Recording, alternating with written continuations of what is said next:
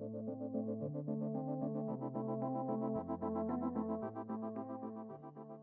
I'm Flynn from Buoyant. I want to talk to you a little bit about Linkerd today. Specifically, what is Linkerd? Linkerd is a service mesh. It is, in fact, a CNCF graduated service mesh. It is simple, meaning not that it can't do very much, meaning that it's easy to use. It is secure. It actually, one of its main functions in life is adding more security to your application without requiring you to change your application. Another way is simple. It is also mature. I mentioned already that it's a CNCF graduated project. Graduation to the CNCF means that it is as reliable and mature as things like Kubernetes itself. Linkerd has been around running in production at some very, very large places for about 6 years now. It's battle tested, it works really well. The way it works, if we look under the hood a little bit, we can imagine a Kubernetes cluster where we have various workloads.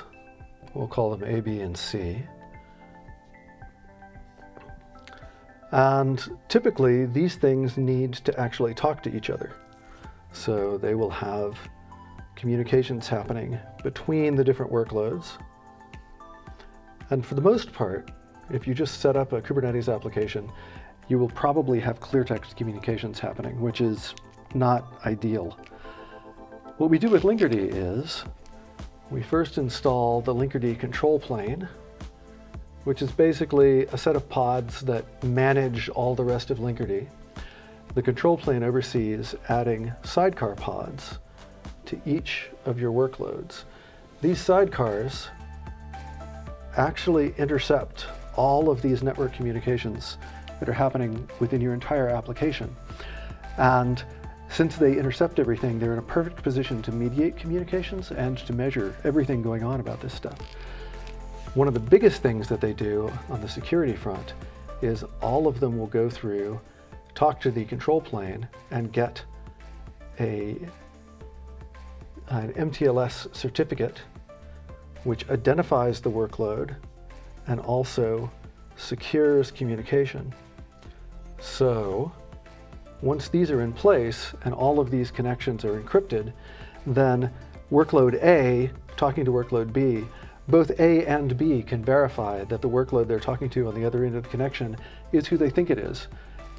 And given that they know who it actually is, they can then make good decisions about whether it's okay for that communication to happen.